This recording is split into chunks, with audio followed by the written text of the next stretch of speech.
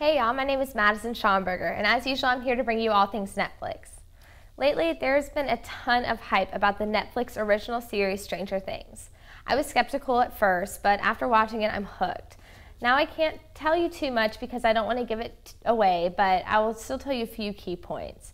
The first season only has 8 episodes. It starts out in a small town where 4 young boys are playing a board game. A few minutes later, they all start to head home, and that's where things begin to get a little odd. Will, one of the little boys, goes missing. His friends, along with the rest of the town, go out looking for him.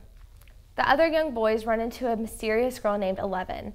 As the story progresses, the young boys and girl face supernatural occurrences while searching for their lost friend Will.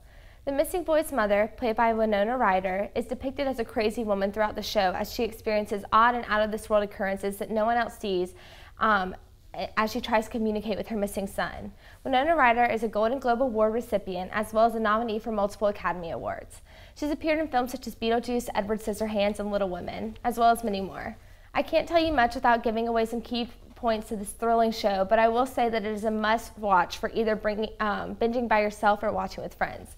Either way, this show is suspenseful and I could not stop watching.